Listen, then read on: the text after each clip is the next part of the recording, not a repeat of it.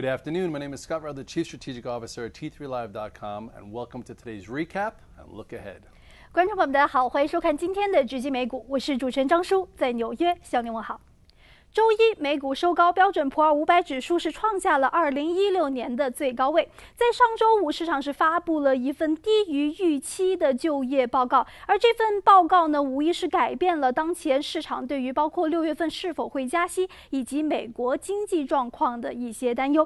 在今天的数字当中，我们看到美联储最新的指标是显示，美国的就业市场状况正在以7年以来最快的速度在恶化，因为这份美联储的指标显示，就业市场的状况是为负的4.8，而此前的一个预期是负的0.8，而这也是第5个月就业市场的状况，美联储的这个指标是连续第5个月是低于了0的位置，因此这无疑是给大家带来了更多担心。但另外一方面，我们看到美联储的官员今天出来讲话是有一系列鸽派的言论，其中包括了美联储主席耶伦，他认为市场不应该对其中的一份就业报告过度的解读，他对于当前美国就业的状况依然是比较有信心的。另外一方面，我们看到圣路易斯的联储行长也表示，7月份的加息依然有可能。好的，更多的消息，让我们来看一下今天交易员的独家分析。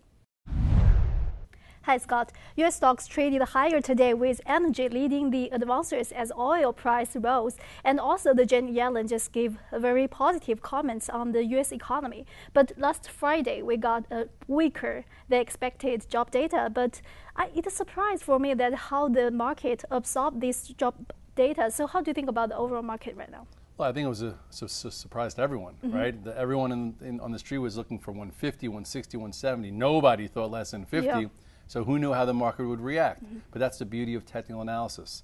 You don't have to know how the market's going to react. You have levels, and then you judge it thereafter. Because I was super bullish Thursday going into Friday, thinking we're ready to break out and go. And then when I saw the Friday number, I'm like, oh my goodness, maybe we're gonna correct a bit here and have a horrible day. And then lo and behold, you look at the chart, nothing really happened. We actually wound up holding this upper range. I drew this upper range when we were together on Thursday and said you can't get too bearish if we hold above 2090, and that's what we held. And then today we came above it. So technically the market's been acting really well since the double bottom. First time into resistance, kind of failed, pulled back, held the 200-day, came up above the 8-day moving average. So at this point, I think as long as we stay above 2090, traders are going to try and be long. And at some point, it feels like in the next few sessions or weeks, we're going to be testing the all-time highs from 2 years ago, which is closer to 2132. And also oil closed 2.2% higher today, and that's the main driver of the market today. But at the same time, we see the gold performed very well. So how do you think about these two commodities? Well, rotation. That's what's been going on. And this morning I talked about how many times are we going to kiss $50 in oil until finally we break above it and go to 54. Now, if that's the case, you know what? Start looking for some possibilities or opportunities in the XLE and the OAH. And look at the XLE today. XLE had a really nice move. Okay, we've talked about this technically so many times. Well, here's your closer look. This is from the lower level move, right? This was your first move, came up to the highs, pulled back, held this trend line, and now just broke above this little pivot. So right now this is saying that the XLE might be actual tailwind through the highs of the year versus a headwind like it was for the much of the past 2 years. Look at the size of the move in the OAHs. Wow, that's a huge move to take back the 200-day. So that's showing you that some money went here. Considering, look how battered and bruised this thing's been since 2 years ago. So now it's just starting to wake up from this lower level. And one more thing, the ags. Look at MU.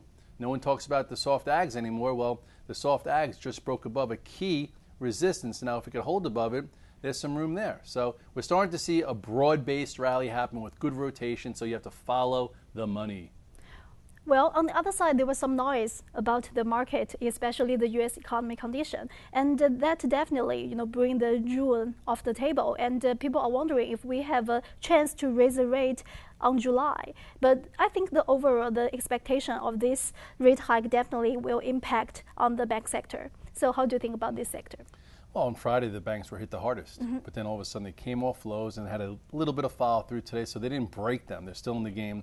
I think the banks are kind of thinking July. I think June is way too quick, but if all of a sudden the S&P, which I'm sorry, the Fed does watch the S&P, if the S&P is at 2150 in July, chances are they're going to raise it a quarter. Okay, and that means mostly everything will be higher, and then they'll cool it off. If all of a sudden tomorrow we go down and we go back into this range below 2100, chances are maybe not till December. The Fed does watch the market. And like the banks, like you just said, you look at JP Morgan, for instance. JP Morgan, did have a sell-off, okay, which hit an intraday low on Friday, held the 21-day, and came right back to resistance. So now I would say erase this line. Okay, let's do that for you. Erase this. And now if you broaden out the range, as long as JP Morgan stays above Friday's low right here of 63.55, you can't get too bearish on the banks. And a little inside action might actually lead to a little bit more upside. So the banks have taken Friday and today in stride. Okay, that's all for today's show. Yes, and each day we'll just kind of keep trying to follow the money, because if you follow the money tactically, that's how you create cash flow and alpha in your portfolio. 好的，感谢您的收看，我们明天再见。